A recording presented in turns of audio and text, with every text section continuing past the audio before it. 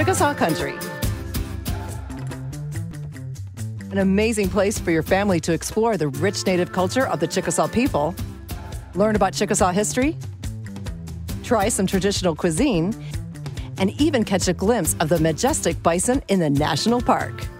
Located between Oklahoma City, Oklahoma, and Dallas, Texas, Chickasaw Country is a hidden gem in the heart of South Central Oklahoma. Chickasaw Country encompasses more than 7,600 square miles, including the 13 counties that comprise the boundaries of the Chickasaw Nation. The town of Sulphur, Oklahoma is home to the Artesian Hotel and the amazing Chickasaw Cultural Center, a destination that is sure to satisfy any family looking for an enriching getaway. Welcome to Chickasaw Country. I'm Colleen Kelly, and this is Family Travel. In this episode of Family Travel, we'll show you all that Chickasaw Country has to offer, like sampling some authentic Native American dishes, joining a stomp dance demonstration, learning a few Chickasaw phrases, tasting a fried pie, trying my hand at the traditional Chickasaw game of Stickball, and walking on top of a waterfall known as Little Niagara.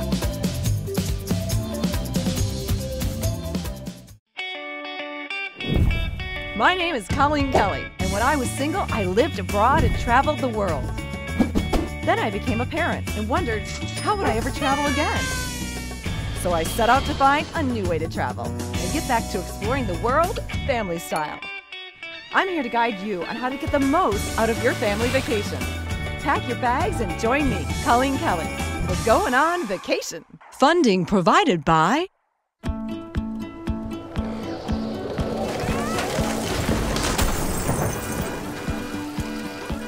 This show is sponsored by State Farm.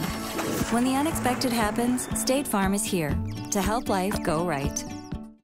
We begin our trip at the Chickasaw Cultural Center, where visitors can absorb all things Chickasaw. This 184-acre campus has everything from an exhibit hall and art galleries to food, gardens, and traditional games, as well as a Chickasaw village. My first stop of the day, a Chickasaw Stomp Dance demonstration. We danced from the beginning, we say, of time. That was kind of our church back in the day. It's important to us as a value of being Native American, participate in the language and dances. It kind of makes you, to me, more of a Chickasaw.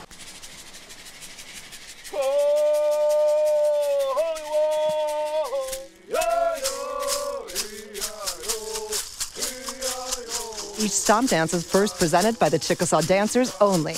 But after their initial demonstration, they welcome everyone. The stomp dance demonstration, visitors are invited to join the dance, so let's join them. The men sing the stomp dance songs as a call and answer, while the women support the beat of the dance with shakers made from boxed turtle shells, deer toes, or cans. Because they're totally different than the way we step.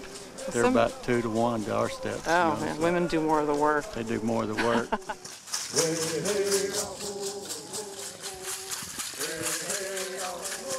The word I was told by an elder to show everybody love, that gives them a feeling that they should be there with us and come back and see us all the time. This is a special eye-opening activity for you and your family to experience together. Next up, a traditional sport totally new to me. Okay, stickball was played a long time ago to settle disputes between neighboring tribes. Modern day lacrosse evolved from our game. It was said that we didn't go to the field of battle, we took it to the field of stickball. One good thing about the game was after that game was played, it was said that whatever was being disputed was left on the field, never to be brought up again. I should have my kids play stickball. Oh yeah. Okay. Now the point system is the fish counts as 2 and the red part underneath counts as 1. Way up there? We're going to play up to 5 points, and so if you hit the fish 3 times, you win the game. Shoot. Like oh, that. you make it look easy. But I have to use my arm. Yeah, you I can can't use use a stick. You can use it like playing softball or baseball or anything like that. I was a swimmer and a All right, I'm going to give it my best shot. Okay. I'm ready. Right. Ready to go? I'm ready. All right, let's go. All no right. sticks. No sticks. We were divided into 2 teams, the boys versus the girls. 2, 3, go!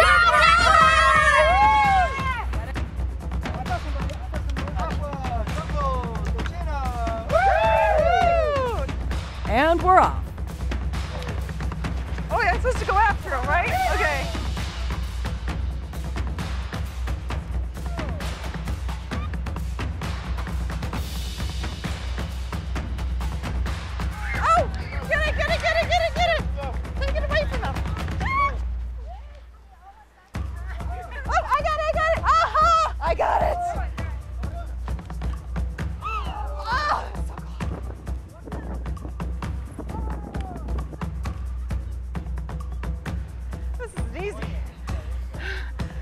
dangerous. Gotta go, go, go! Woo! Girl power! I wasn't having much luck myself until... Got it! Okay!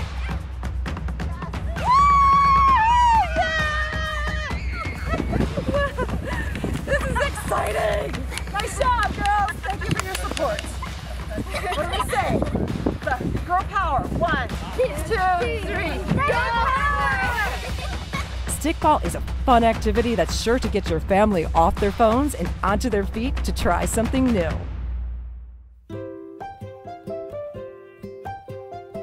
The traditional village shares cultural demonstrations illustrating Chickasaw life in the 1700s. One activity that's sure to please the artistic-minded is their cornhusk doll demonstration. It's an excellent way to experience how Chickasaw children entertained themselves hundreds of years ago before the age of Wi-Fi. Plus, it makes for a great one-of-a-kind souvenir for kids to treasure. And remember their special time visiting the Chickasaw Cultural Center.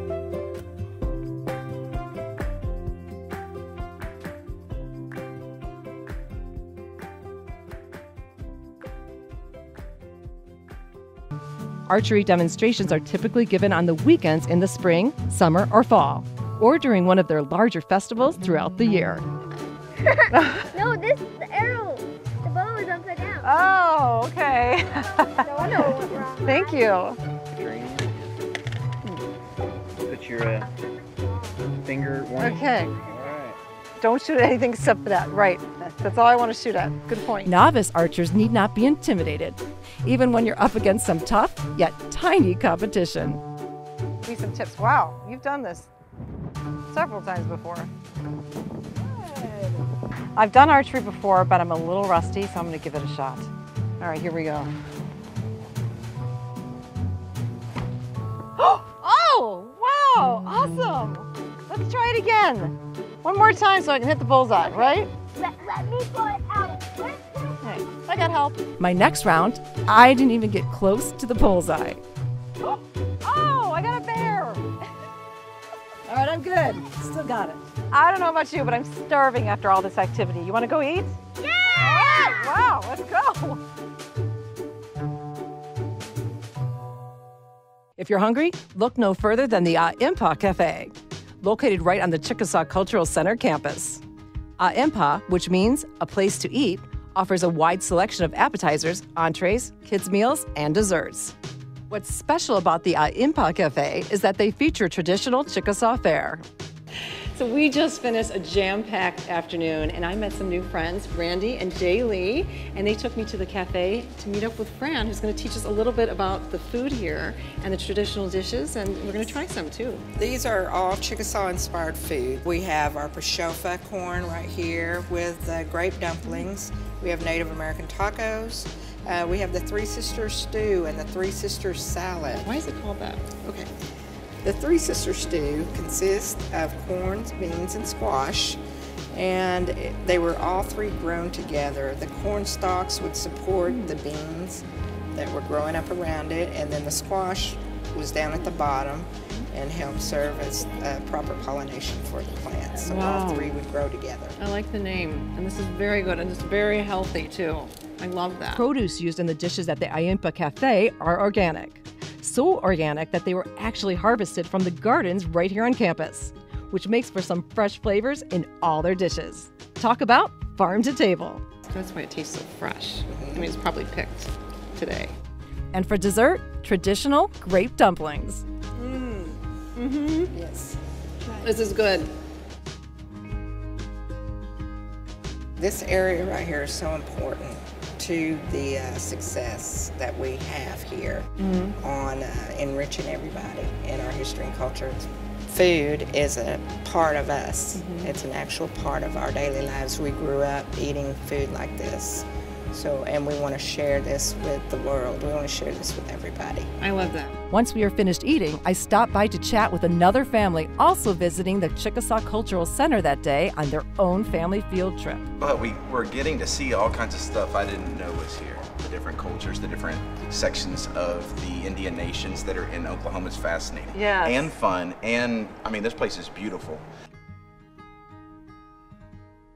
After lunch, we delve into some Chickasaw history at the Halisso, the Center for Study of Chickasaw History and Culture. Welcome. This is our Halisso Research Center for the study of Chickasaw history and culture. Our first room here is the Special Collections Room. A lot of neat items. We pulled these items from our collections in the archive downstairs. This is a dress from Bloomfield and a diploma. These were the original graduation gown. And the Chickasaws removed from the homelands, education was really important to the Chickasaw people, and shortly after we moved here, we began establishing our schools.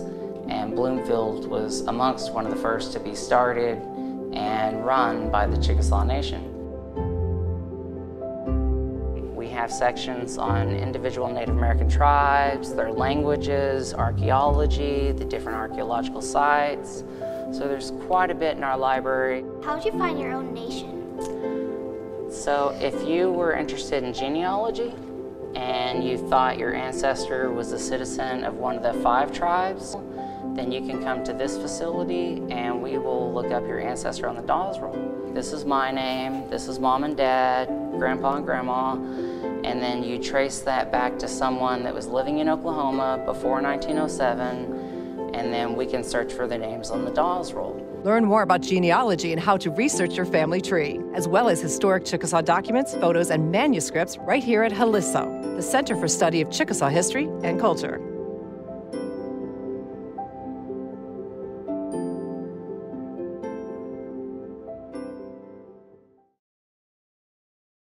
So today I've got the honor of being with the Chickasaw fluid-speaking elders, and I am with Colleen, Virginia, and Rose, and they came out to talk to me and tell me a little bit about the Chickasaw language, so I'm excited to learn about it. Chi-chumase. Chi-chumase. You're beautiful. Oh, thank you. Chi-chumase to all of you, too. All of you are beautiful. I need to hang out here more. You were saying that you didn't speak English till 6, and you didn't speak till you were 4. Is that right? My mother didn't want us to be speaking in English, and she said, "You're going to eat at my table, you'll be talking in Chickasaw." You know, it was just all Chickasaw language. It was no English. So I went to school not knowing how to speak English. Stayed home when the rest of my brother and sister went to school, but we had neighbors. I got to play with the children. So my sister said, yeah, one day, so we come in from school and you were just speaking English. So the 3 of you now speak together, right? So because you said a lot of your family is gone. So do you ever talk about other people? You know? Yes. You can easily do that, right? I could say, Islami, and you talk too much. Could you teach me yes? E. That sound right? Oh. Okay, how about no? Kiyo. Kiyo. How about computer? Telelope. Telelope. Lope is your metal brain. Metal brain? Yeah. Metal brain. Like that's about right. I tell my children not to go on the computer so much. I'm going to tell them not to go on the metal brain. It's been a challenge too because we didn't have things like that then. Right. So you got your work cut out for you. That's all these new words you got to come up with. You say thank you again. Thank you. Yakoke. Yakoke. So I would yakoke to all of you because this was quite an honor, and just thank you for taking the time. This was great. Shnakuge yakoke lichamachi. You too, we thank you. Oh, thank you. After learning some history and a few Chickasaw phrases, it was time to team up with some new friends at the Aaimpa Art Gallery. I'm with Valerie Walters, and you're going to tell me a little bit about this exhibit. So right now at the Aaimpa, which Aaimpa actually means a place to see in our Chickasaw language, but right now it is a place to see an exhibit done by our Cultural Center team here, and it's actually an art exhibit. What do we have over here? Over here we actually have a gourd that was painted by one of our employees. She painted a stomp dance scene. Beautiful. Yeah, she's done magnificent work. of course, we have a drum that has been created by one of our employees, a handmade drum. Then we have a bustle that one of our team members, he actually wears that when he dances, powwow style dancing. Wow. Yes, And that's they made beautiful. He did make that, indeed. So oh, you have a lot of talent here. We do. We have an amazing group of folks here. Today we have Virginia with us, who is beading. Wow, this looks like quite a lot of work. And how long does that take to create something like this? I can do one about a week. Wow. Do this. Is this how they traditionally did this for many, many years? Yes, they did. They used seeds, though. Seeds, and they dyed them. They used sinew as string. Wow, that's beautiful. That's something you don't see nowadays really much anymore. The art on display at the Aaimpa Art Gallery rotates every few months, so there's always something new to see. It was time to head outside to explore more of the beautiful Chickasaw Cultural Center campus. Kids young and old are welcome to play right in the Butterfly Garden, which opened in 2014. And it features whimsical statues, stunning flowers, and actual butterflies milling about. Now I'm with Thea and Rhonda, and they're from the horticulture department at Chickasaw Nation, and I am sitting here in a butterfly garden. I feel very relaxed right now. But you have a lot to tell us about butterflies and how important they are to the world. What we're trying to do is educate all the patrons that come here to the Chickasaw Cultural Center about monarch butterflies who are almost on the endangered list. In the last 20 years, 90% of monarch butterflies have disappeared. The world doesn't really understand how important these pollinators are. They are how we have our food. They're our food source because without pollination, all of our food stops. Our vegetables cannot grow without this pollination, so it's really, really important. It's life and death important. Milkweed habitats are planted along the monarch's migration path, which cuts right through Interstate 35 in Chickasaw Country. We have planted over 50,000 milkweeds on tribal properties. That's a lot, and that's great for the environment. We have seen more butterflies here on campus than we have in the last 3 years. We have a lot of schools that are very interested in it, other tribes, and just the general public. We call them our citizen scientists because we will give them butterfly plants and they will take them home and plant them, and then they'll come back in the summer and tell us how many butterflies they feel like they've benefited. It's wonderful. It's a wonderful teaching opportunity. If you have kids or grandkids, they love to watch the caterpillars grow. They increase in size 2,000 times. It's wonderful to watch. It's a great love it. educational experience. It is. And if you do this, it's wonderful for the world. It's what we need. Armed with some serious knowledge about butterflies, I then made my way over to the Spiral Garden, where the Cultural Center grows produce that is used daily in their popular Aaimpa Cafe. Rhonda sat down with me again, joined this time by David, who handles the garden at the Chickasaw Cultural Center. Like the Butterfly Garden, one of the main goals of the Spiral Garden is to educate visitors. Spiral is a very important symbol for us here at the Chickasaw Nation. It kind of encompasses the idea of the never-ending journey of life. But the whole surrounding garden is a three-sister garden. It's a companion growing system where you grow corn, beans, and squash all in the same mound. And so this was one of our traditions hundreds of years ago, and we wanted to represent that to the world. And the corn, beans, and squash actually help each other. So the corn is the stalk for the bean releases the nitrogen for the corn, and the squash is a shade plant that holds the moisture and the weeds out. So it's a perfect system. Well, when you pick this, it goes to the restaurant, right? Yes, all of our harvests that we have here, that we get out of our Spiral Garden, goes to our cafe.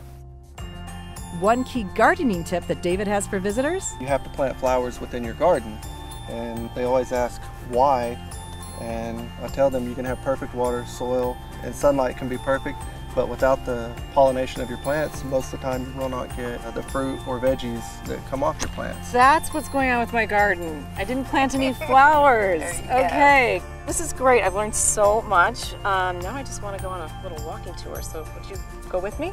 Sure. Yes. All right, let's go.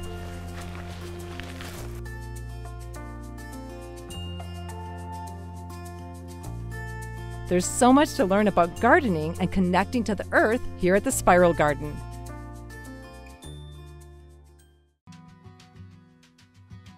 Right on campus is the state-of-the-art Anole Theater. The Anole, a Chickasaw word that means to tell, features 350 seats and a 2,400 square foot movie screen. The theater features films that focus on the Chickasaw culture, other Native American tribal cultures, as well as box office favorites, new and old. One film visitors won't want to miss is First Encounter, a fascinating introductory film about Chickasaw history and culture. It portrays the first European contact with the Chickasaw people and how they earned their reputation as unconquered and unconquerable. Be sure to stop at the Anole Theater, where you and your family are sure to have a real good time. A short drive from the Cultural Center is the Chickasaw National Recreation Area, a scenic national park right here in Chickasaw Country. The park gates are open 24 hours a day, 365 days a year. Be sure to see Little Niagara, a waterfall that's a much smaller, more peaceful version of its larger namesake. And if you're lucky, you might even get to spot some bison in the bison pasture. Commonly known as buffalo, these gentle giants can be found grazing right here, and it's quite the sight to see in person.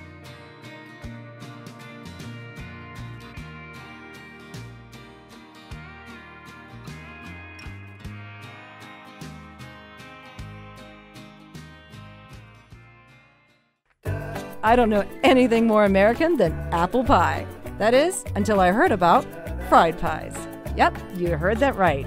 Arbuckle Mountain Fried Pies make homemade pies from scratch at their location in Davis, Oklahoma, 7 days a week. As my last stop in Chickasaw Country, of course I had to try a pie for myself.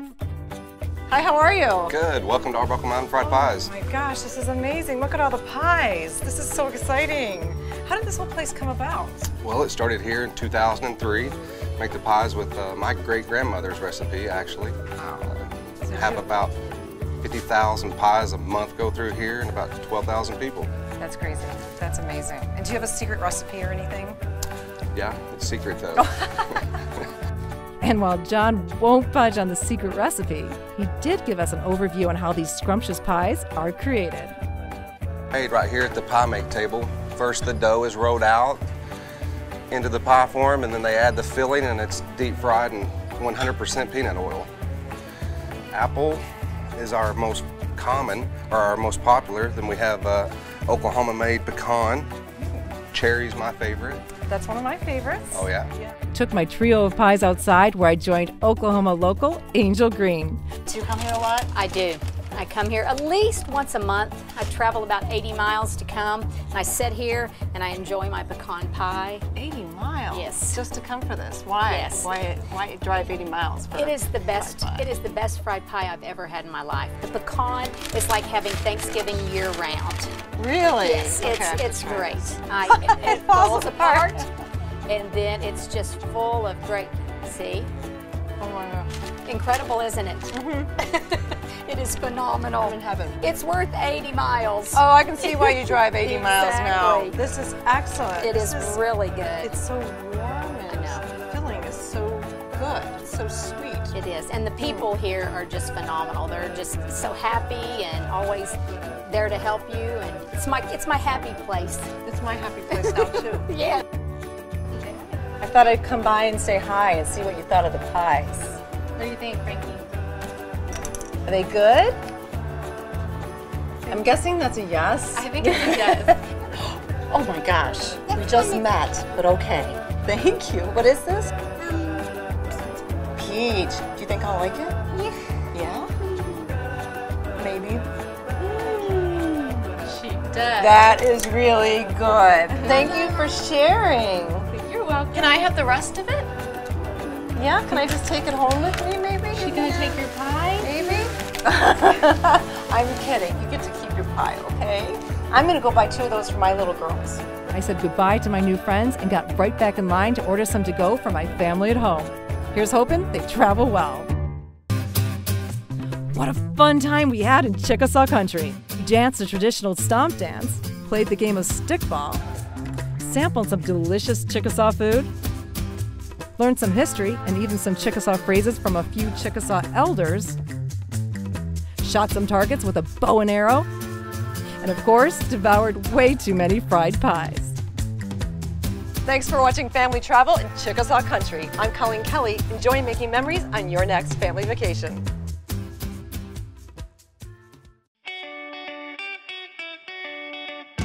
What's over here? Pumpkin, squash. Yes, those are some sort of purple. Did you name him? No. I have What's butter. his name? Butter. Butter?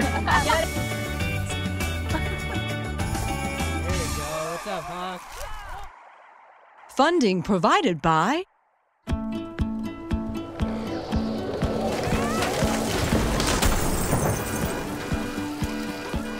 This show is sponsored by State Farm. When the unexpected happens, State Farm is here to help life go right. For more information on upcoming destinations and projects, visit FamilyTravelCK.com. Follow us on Twitter. Like us on Facebook, follow us on Instagram, and check us out on Snapchat. We'd love to hear from you.